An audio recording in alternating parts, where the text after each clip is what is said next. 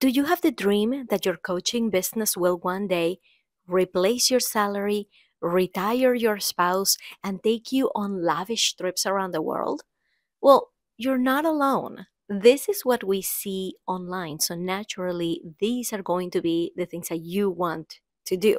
You're going to see a lot of online coaches go out there and tell you how they made six figures in their first launch and now they're just traveling the world. You see a lot of things out there that make you wonder, when is that going to be me? Well, today I am recording this from out at sea, but very near to the Bahamas. In my family, me and my husband, we have not made it a priority to travel. So the fact that we are on a cruise that was 100% paid by my coaching business, considering that I have a tiny audience, considering that I am not making seven figures yet, I wanted to show you how this is also possible for you, even if you're starting out in your business, even if your business is not making a ton of money. I want to tell you how we made this happen. Hi, my name is Ina Coveney. I am a business coach and I am the host of the Get Clients First podcast. And our philosophy is that your coaching business does not need to have a big audience for you to be making six figures. And we show you how to do that inside this amazing podcast. You're going to find great interviews with coaches who have made it and solo episodes like this one where I teach you everything I know about monetizing your tiny audience. And today we're going to talk about paying yourself and using your business earnings for the things that you want to do in your life. So, why don't we start with a little story?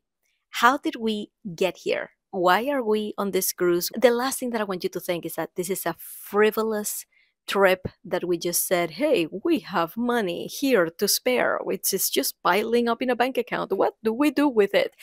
Very, very far from it. So I'm going to bring you into the inner workings of how all of this came about.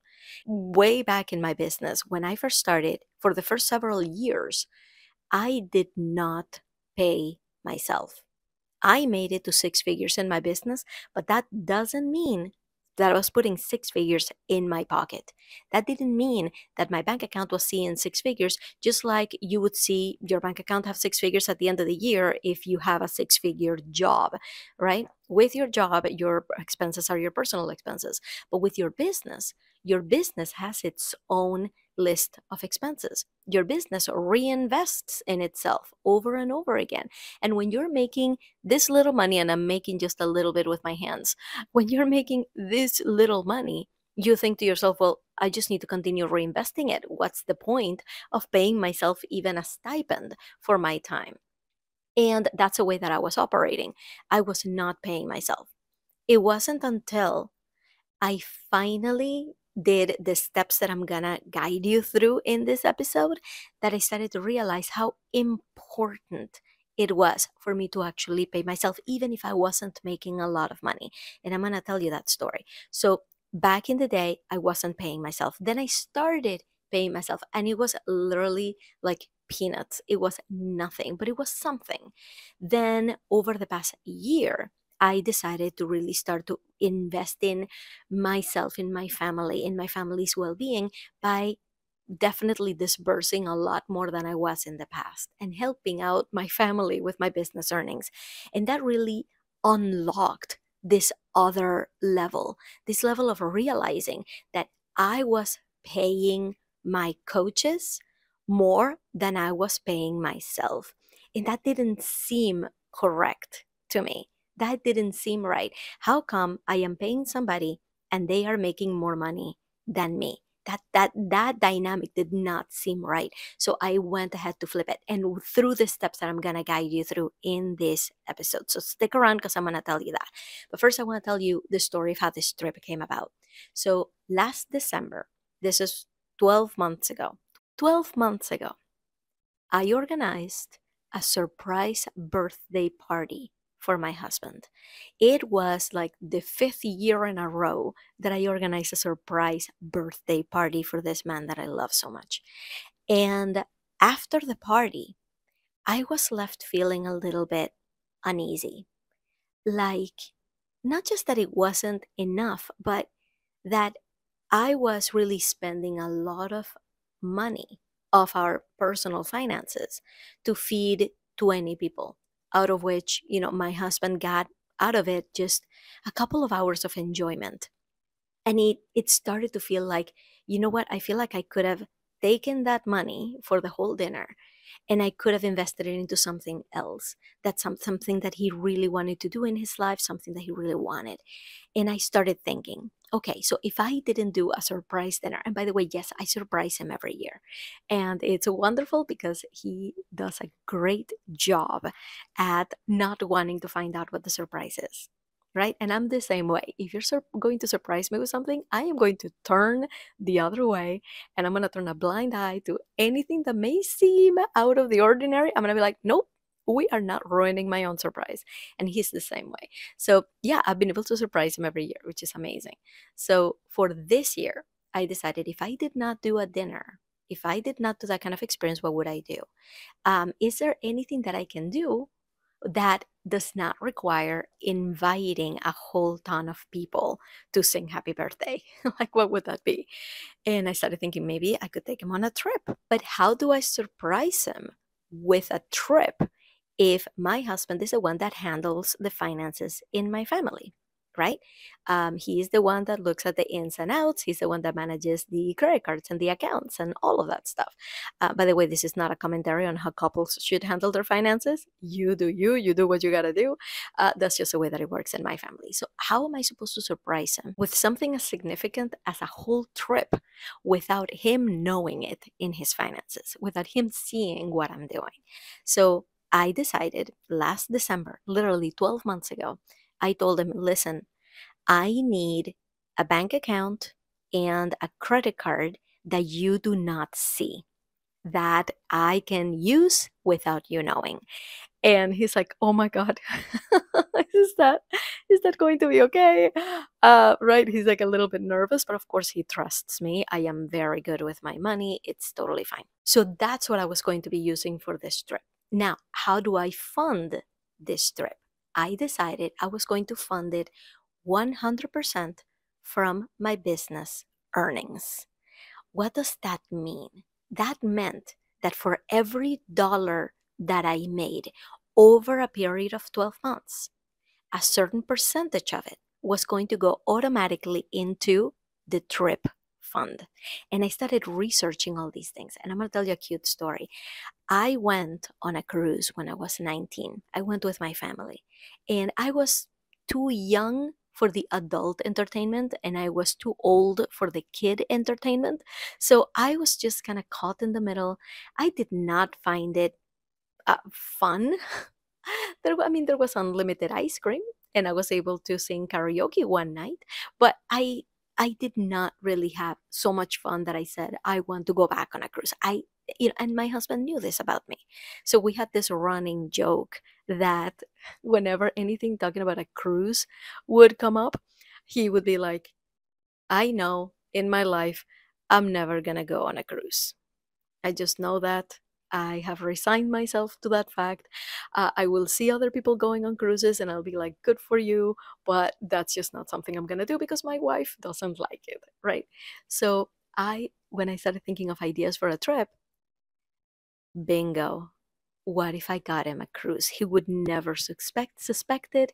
He would be completely shocked that this is happening. And that way we can stop that running gag that there's something in his life that he's never going to do because of me. So I went ahead and I researched it. And that is one of the steps that I'm going to be sharing with you today. I went ahead and I researched it. I planned for it. I saved for it. And I was able to give him the biggest surprise of his life. I even got us on first class tickets down to Florida from Boston. And everything was a surprise along the way.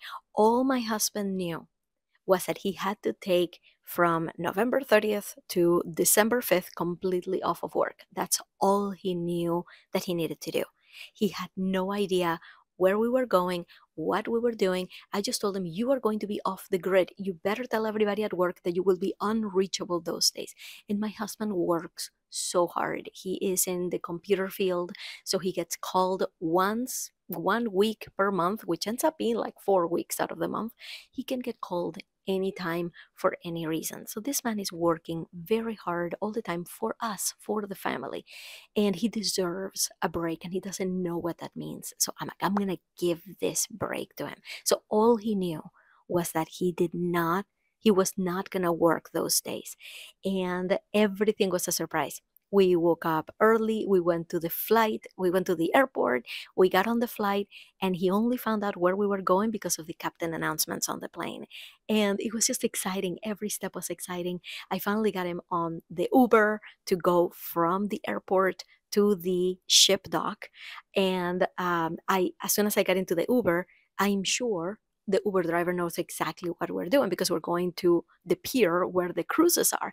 And I didn't want him to go, so you guys are going on a cruise? So I got in the Uber and I said, listen, Jonathan, this man is celebrating his birthday and he has no idea where we're going. So please do not ruin 12 months worth of a surprise for me. And he's like, okay, that's fine. And we talked, we had a lovely conversation. My husband started to get a little suspicious when we were in a lot of traffic to get to a place. I was asking for our ID because there was like all the security before you get to the port. And then you get to the port and they sent us to the wrong terminal. So they told us, no, you're in the wrong ship. Go to Terminal 18. And we're like, and he's like, wait a minute. He's starting to hit him, right? We're going on a cruise. And I'm like, yes. And it was incredible. We have had the most fabulous time. Today is our last day of this cruise. We went to Key West yesterday. We spent the whole day at sea 2 days ago, just exploring the ship and exploring the activities. And we have had the most amazing time. We cannot recommend them enough. This is the Celebrity Cruise Line, and we're on the Silhouette ship. And it's been amazing, amazing. So write that down, put it on your vision board. This cruise has been incredible. My husband wants to go on more cruises, right? I remember 2 months ago, we saw a commercial for a cruise. And I saw it and I told him jokingly, every time that I see a cruise, I remember that you can't go on a cruise because of me. And I think that's so funny. And he's like, you know, you've convinced me. You've convinced me. That doesn't sound like so much fun, right? Being just locked in a boat, surrounded by water, and there's nothing else to do but eat ice cream, pizza, and shuffleboard. Like that. That's what he thought a cruise was. So he's like, "You've convinced me. We don't need that in our lives." So he's changed his tune. He wants to go on a cruise every year now. So anyways, my work is cut out for me to surprise him next year for his birthday. What what I wanted you to know is how much this cruise experience really means to us. Means for me, because we have not had a vacation, just me and my husband without the kids, since, get this, are you ready? Since our honeymoon. We are celebrating 15 years of marriage this year, 20 years as a couple, and he's turning 42, right? There's like a perfect combination of celebrations that we're doing in this trip. And we had not done this since our honeymoon. We needed this. We needed to do this. So I am so happy that we've had the most blissful 3 days. I can't believe we were down to our last day. I don't want to leave. This has been amazing. We'll get back to home and the kids and everything else tomorrow. But now we've had this break where we can see that our dreams can come true, where we can see that it's not all just work. It's not all just waiting for something to happen in your life, right? You don't have to wait. You can actually start to make things happen. Now, it does take a little bit of time. It took me 12 months to save for this trip. So I want to give you 3 tips on how this could be you next year. All right, why don't we start there? Let's start with tip number 1, and that is you need to start paying yourself. Because I feel like if I hadn't started paying myself and started paying myself a significant amount every single month from my earnings, then I wouldn't have had the mindset, the state of mind to actually save for something as big as a trip. I don't think I would have, because I would have still been thinking, no, no, no, my business needs to be paying down its own debt. I got into a ton of debt in my first couple of years in my business because I didn't know what I was doing and I didn't know how to invest right. So I'm still paying down that debt, right? So I'm like, no, no, I need to take that money, pay down debt. I don't have money for this. I just need to, once I pay down my debt, I'll go. You guys, paying down debt is going to take some time. Paying down things, keeping your business running, all of that takes money. Don't delay the fact that you need to pay yourself as an entrepreneur. The fact that this has to be in it. You have to be in this for you. This has to give you something in return, not just make enough money to pay other people. To make other people's dreams come true, you got to prioritize yours. That's why you're doing this business. So you need to start paying yourself. So, what I was going to tell you is that when I started paying myself, all I did was set aside, like, it was something like 1% of every dollar that arrived in my bank account would come to my pocket. And I think that amounted, if you want to do the math, be my guest, I think that amounted to about $40 a month. Like, that's it. That's all I was allowing myself to pay myself, was $40 a month. And I did that for an entire year. And all that was an exercise in teaching my mind about the value of paying myself, of giving myself money. And you know what really started turning things around? Is when I read the book Profit First by Mike Michalowicz. If you want the link, because I know Michalowicz is a little bit long to spell right here. If you just want the straight link, click on the link in the show notes right here, or go to getclientsfirstpodcast.com/profit first, and it will take you straight to the Amazon link. This is an affiliate link. Thank you very much for your support, but I swear by that book. That book taught me that you don't calculate how much you're going to be spending in your business based on how much money you make. It taught me that you can have as many earnings and as much profit as you want, regardless of how much money you make, right? What I mean is, obviously, you have a certain amount that you're making, and then you calculate your profit first. And then everything else has to be expenses. And if your expenses are being way too much more than what you want your profit to be, then that means that you cannot afford those expenses. It gives you a really clear line to draw when it comes to expenses, that you cannot let your expenses be 100% of your revenue. You just can't. So I started paying myself $40 a month. That's all it took for me to start like tapping into that. Okay, I need to start paying myself thing. So that's my tip number one for you. Read that book or listen to that book. I'm an audiobook kind of girl. Listen to that book, Profit First, and start to pay yourself, whatever that means to you. You need to start doing this, even if it's like pennies on the dollar every month. You gotta start thinking that you deserve to be paid for your time in this business. Okay? That's number one. Number two, if you are going to plan a vacation, or if you're going to plan to retire your spouse, or if you're going to plan to quit your job, you got to start by dreaming big. You got to start by doing the math on that big dream. When I set out to plan for this trip, I did not look up, okay, what is the smallest cabin we can have in the cruise? I did not look up, okay, what is the cheapest ticket and what is the time of year where I should be buying my plane ticket so that it will be the cheapest amount. No. What I did was I dreamt really big. I said, if I'm going to do this, if I'm going to save for an entire year, I'm going all out. I got us a VIP package. You guys, they have given us the best service ever. We have a private restaurant. We have a private sun deck. We have a private butler who came and decorated the room for my husband's birthday. And it's amazing. It's been a great experience after great experience because we got that VIP dream. That's what I was doing my math on, not the smallest little bit of anything. I dreamt really big. So if you're going to be doing the math on something, if you're going to be saving for something, I want you to dream really big and say, okay, how much does it actually cost to do that thing? If I want to retire my spouse, how much should I be making in my business? If I want to go on a trip, how much is that trip the way that I really want to go on that trip for?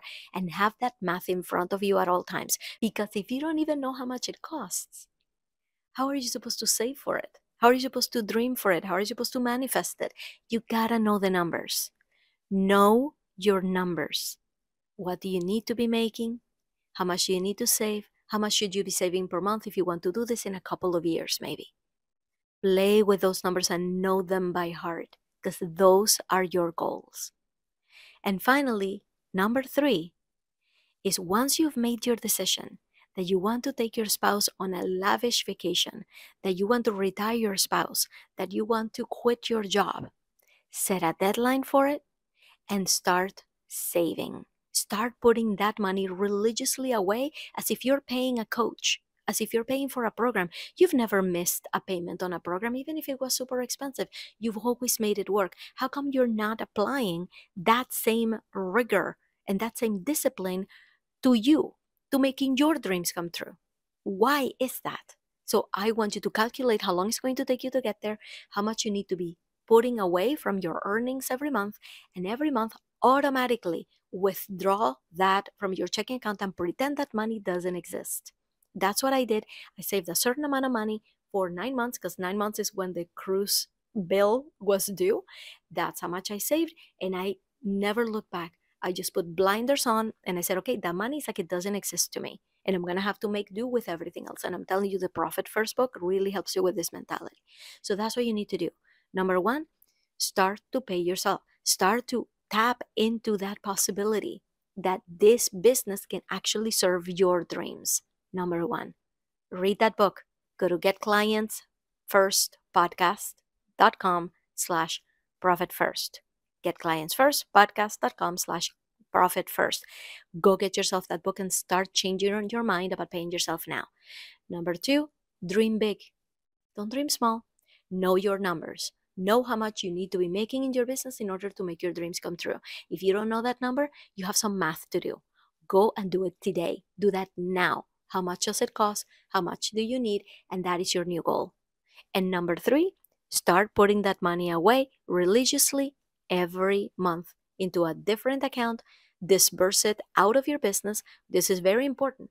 My business did not pay for this trip directly. I did not use a business credit card, because it's very important for tax purposes and for legal purposes that your business is not being used like your private personal piggy bank. It's very important that you're properly disbursing funds to a personal account, and then you can use them there. So that's why I asked my husband for that account, so that I can disperse from business to personal every single month. I am not a lawyer. This is not legal advice. I'm telling you from experience, you just gotta do this. If you need to consult a lawyer, please do. If you need to consult a CPA, please do. This is all anecdotal, not legal advice. I am not a lawyer, and I'm not qualified to advise you on what to do with your legal engagement, with your legals. I don't even know how to say it. With your legalese.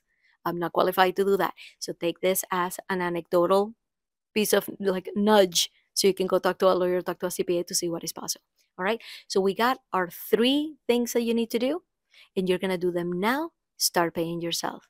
Now, if you will go over to the YouTube channel, and if you're in the YouTube channel right now, I'm about to show you what I can see right out my window.